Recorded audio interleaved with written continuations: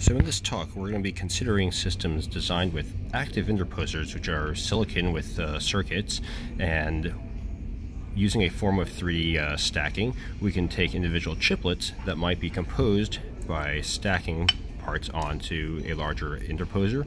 And the interposer and the chiplets all need to be interconnected in some manner, and so a network on chip can be used to connect all of these parts, allowing different components to talk to each other.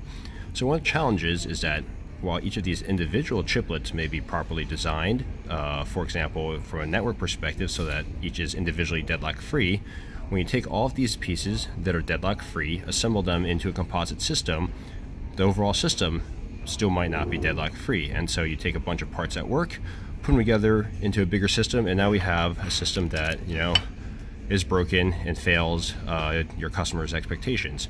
So in this talk, we're going to be presenting a new methodology where each of these chips can be designed independently without worrying about the whole system, yet when you put it all together, it still works.